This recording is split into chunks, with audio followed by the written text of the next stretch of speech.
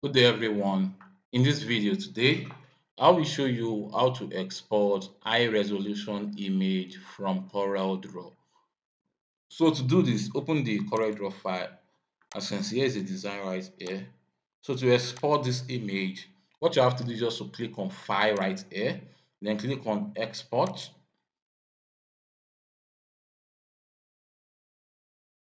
So when done, you can give it any name of your choice. Let's say PES.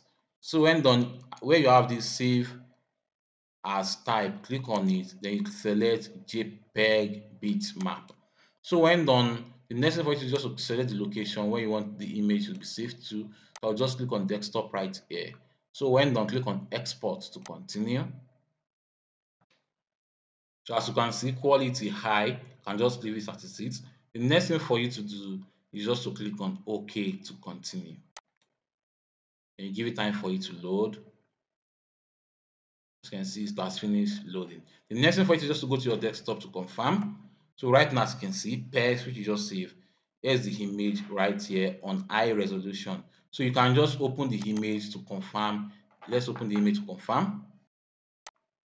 So right now, as you can see, here is the image right here.